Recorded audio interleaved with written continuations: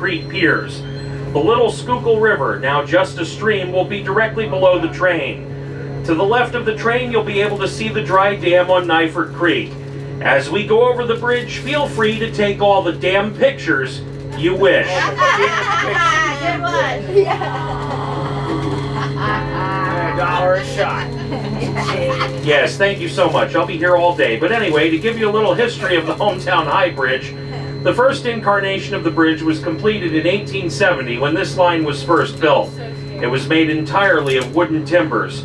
The threat of fire caused by the hot coals and sparks from steam locomotives was a constant problem. To safeguard against this, 2 watchmen were employed to inspect the bridge following the passage of every train. They lived nearby in company-owned homes and worked 12-hour shifts. In the event of a fire, wooden barrels filled with water, along with buckets, were placed on either side of the bridge approximately every 100 feet. It should be noted that in those early days, there were no side railings on the bridge. However, the wooden structure was built in such a way that any piece of timber could be removed and repaired without having to stop train traffic from crossing the bridge.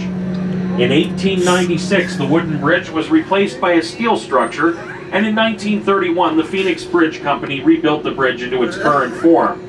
It was originally intended to be a double-track bridge to carry a planned main line running between New York and Chicago.